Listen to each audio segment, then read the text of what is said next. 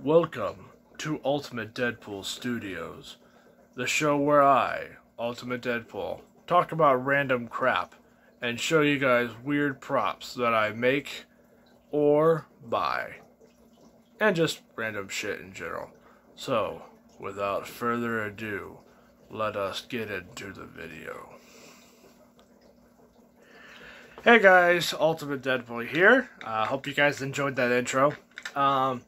Anyway, without further ado, I got this in the mail today, and I don't remember ordering it, but I'm happy that it came in. If I swear to God, I don't remember ordering this. That doesn't mean that I didn't. That doesn't mean that I did.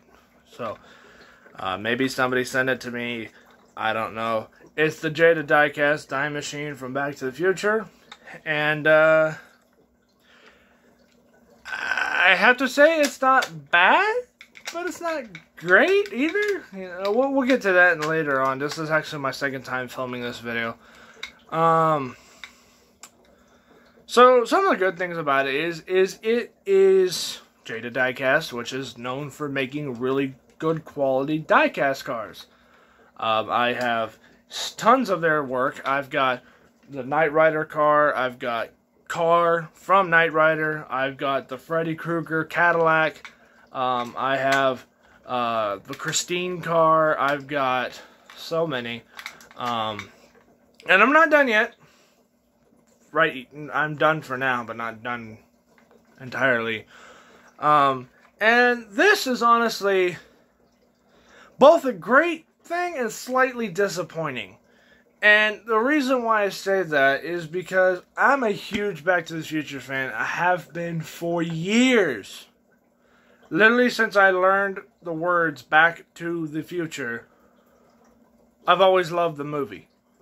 And this has a great tribute to the movie. There are only a handful of problems that I see with this car. We'll get to those in just a moment. So if you guys don't want to watch me bitch about the car, just fast forward to the end of this video, and when I start saying, or fast forward about halfway to through this video, and I start talking about good things about the car. So the bad things start now. Okay, the first thing is none of the diecast cars that I find of the time machine have the number one thing that makes a DeLorean a DeLorean.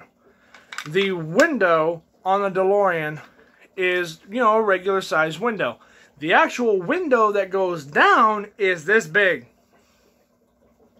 That's why they were never mass produced. It's because they're this big. Instead, the diecast cars always have this humongous glass window, and that's not accurate. And again, I'm a perfectionist. It has to look perfect. So, this is all just my problems, okay? This is just my problems. So, that is the biggest thing on a DeLorean. That's what made it a weird, unique car, aside from it being stainless steel. Because that's not actual paint. Second of all, the front headlight cover and the back taillight covers are a very light gunmetal dark gray. These are pure silver. So there's a slight hiccup. There's no GMC on the front grille panel here. And DeLorean is written on the back of the bumper. So, again, nitpick details. I'm a perfectionist. I have to be.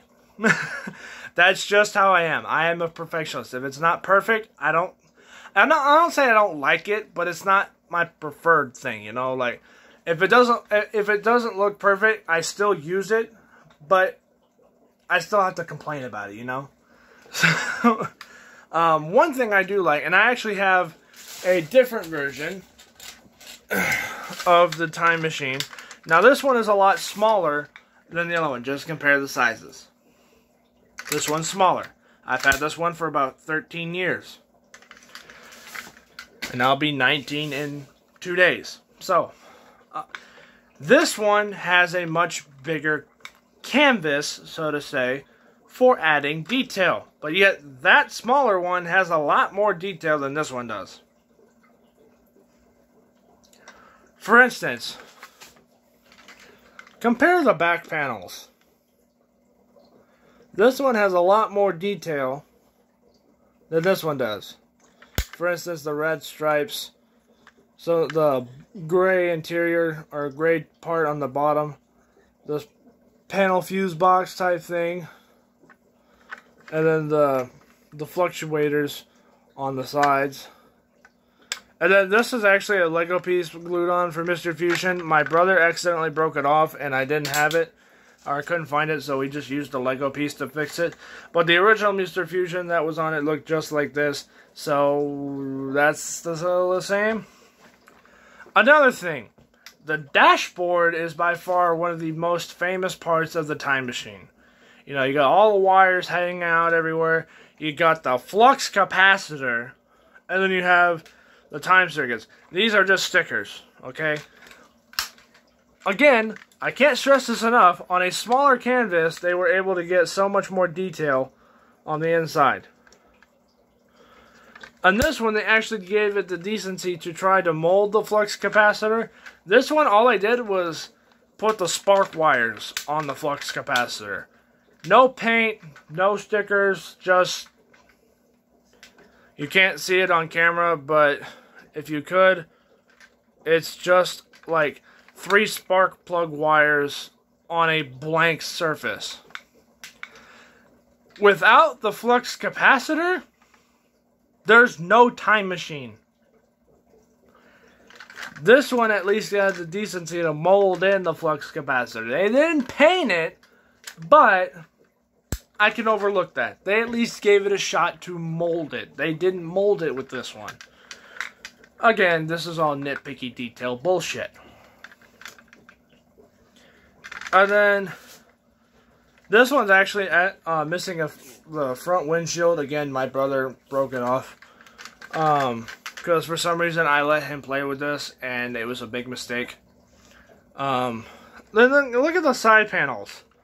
This one has the silver trims on it, and this one doesn't. So, again, nitpick. One thing I will say that this one can do that this one can't is this one doesn't have the folding in wheels. This one, the tires do actually fold in, which I really do like. If I wanted to put this as a display piece, I could build like a clear stand for it, and it could actually look like it's kind of flying or something just like in the movie. And then another thing that this thing has that one doesn't is if you push the lightning bolt button, the lights can turn on, which is a really cool addition to this. And that's the thing I like about Jada. If it's supposed to light up, they make it light up, unless if it's headlights. If it's headlights, they don't do it. But this, if it has a light up feature, they make it work. And they probably just use crappy watch batteries. But they work. Kit and car both have the scanners on the front of the car. They make it work. Granted, it only lasts about 10 seconds, and I know this because filming the Optimus Prime versus Kit video, I had to open the door about 300,000 times because the lights would turn off, and I had to like stop the pictures before it took a picture of a blank spot on the bumper. So that's why I spent so much time and so much extra effort on that one video. Was it stupid? Yes. Was it absolutely worth it in the end? Personally, I think so. You guys let me know. So, another thing that they don't, and neither one of the cars have it, SID. I don't remember what that actually stands for in the movie, but in the back behind the passenger seat, there's an LED wall. And there's green and orange lights. A picture should be appearing of it right here. When Marty is driving the time machine and he's going up to 88 miles per hour, that SID lights up all the way once it hits 88 miles per hour. Neither one of these cars have that, which, you know, again, is nitpick detail. But if that doesn't actually show up, it's because my editor sucks. Spoiler alert, I'm the editor, so I suck. So that's only if it doesn't show up. If it does show up, then it means I wasn't lazy. So, but I mean, there's just so much detail missing out of the interior of the car, and I understand, you know, it's a nightmare to try to do the interior, but here's the thing. You paint the interior before you put the shell on. I build model cars for fun and pretty soon to be a living. Not a living, but to make some extra money. And you always want to make sure that your interior is nice and pretty and very detailed before you put the final touch on. This one does not have that. Kit, you know, the only thing that's really fancy about Kit is in the front of the dashboard, and it's the actual dashboard itself. And they do leave out the voice box and everything, and some of the small stuff, but you can't really get that with any kind of brush. You know, you can't really get that level of detail, but you can get it with the sticker. Again, small nitpicky deals, but Kit doesn't have a detailed back seat like the DeLorean does. I mean, now I have built a model car of the Time Machine, and I make sure every detail is there. They didn't do that. That's fine. But needless to say, there's quite a bit of detail missing on this much larger vehicle than there is on the other one. So, I don't know what Jada was going for when they made that, or when they did this, but somebody screwed up somewhere because there's tons of detail missing on this much larger version of the car than there is on the smaller version. I think that one's actually 124 scale, and this is actually 122 scale. This one's 124 scale. I don't remember what the scales are, but I think they're both virtually the same scale, even though this one's a little bit bigger. But that's just because they had to make room for the batteries. But either way, both cars are still very detailed in their own way. This one's got the working lights, the folding in tires. That one just has the doors open. And another thing is the hood of a DeLorean opens forward just like a 90s Corvette, a 90 to 83 Corvette. The front of the hood opens up just like a Corvette. Neither one of them do it.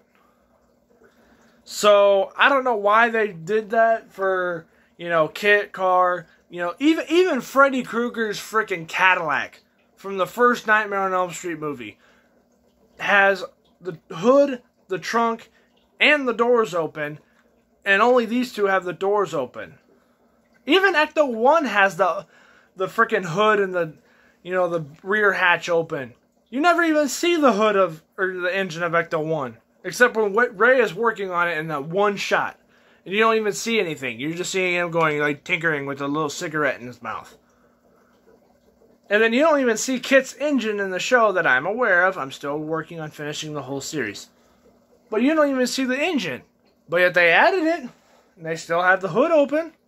So why didn't they do that with the DeLorean? DeLorean is still a car. It still has an engine. So why didn't they add it? But then again, if I'm not mistaken, the engine on a DeLorean is actually in the back of the car. And since there's a whole bunch of shit on the back of the car, they can't really add that. But you can still have a trunk for the hood. Herbie did it. So again, this is all just nitpicky crap. But this is when the good stuff starts to come into place. I've realized I've been meshing it all in. The good details about this car is it definitely feels a little bit more better built than the other one. The other one is smaller, yes. Definitely lighter, but this one has working lights. Another thing I like about this, like I said earlier, I love the folding in wheels. I think that is a really good thing, and if I ever wanted to have this as a display piece, I could easily make it look like the car is flying. And then, the working lights is always a good thing to have. You go have a friend over, and you're like, hey man, let me show you your shit. What do you like to do as a hobby? Oh, I like to collect the diecast cars. Cool, let me see them, bro. Then you pull out and push the button. Oh my god, man, that thing lights up. Did you do that yourself? And just to be a smart ass, you're like, hell yeah, I did it myself. It took 3 weeks. I'm kidding, I have never actually done that. The only time I actually did do something like that, it was a huge mistake. and this will go on Ultimate Deadpool Extras whenever that channel gets off the ground, or whenever I actually upload anything on there. But let's just say I got what I deserve for joking around. But you know, to be fair, you're not going to get the best detailing out of a 1/24th scale car. I do it only because I make sure I do, because it drives me batshit crazy if I don't. So that's why all of the diecast car, or all the model cars that you guys see me make, and the ones that you guys see in my videos, they're all very detailed, because if they're not, it drives me crazy. I kid you not, you can ask anybody in my family. I am a detail freak. If it does not look what I want it to look like, I continue to tinker with it and tinker with it until I either give up and start over, or until I get it right.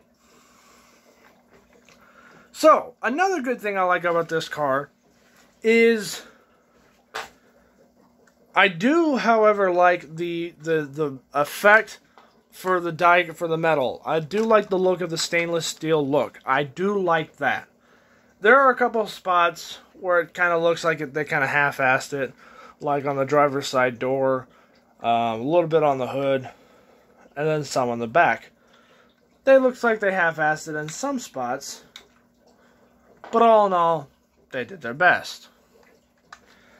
Another thing I do like about this is some of the wiring details that you see on the back end of the car is here. I do like that detail as well. It's not perfect, but it's not bad. They did screw up the back turn light, or the back lights. For instance, these two ends here are supposed to be orange for turn signal lights. This does not have that, which is okay, but you know, you can kind of overlook it after, you know, once or twice. So, oh, also, the out of time license plate, they did that great. If I'm not mistaken, the original license plate was actually yellow, and this is white, but, you know, you gotta do what you gotta do.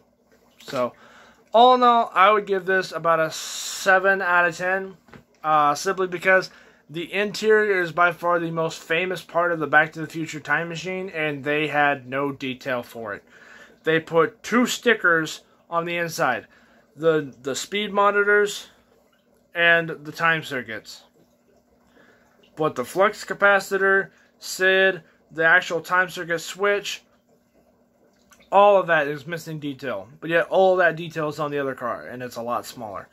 So, all in all, I would definitely have to give this at least a 7 out of 10. 8 since the lights work.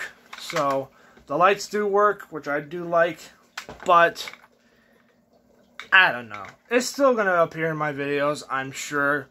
So, let me know what you guys think. Did you guys like this car? If you guys want one, I'll put a link in the description below. It's on Amazon, so, you know, everybody has Amazon, I'm sure. And if you don't have Amazon, I'm sure you can find it on some form of the internet. Just type in Jada diecast Back to the Future, first thing that pulls up. So, that's about it for this video.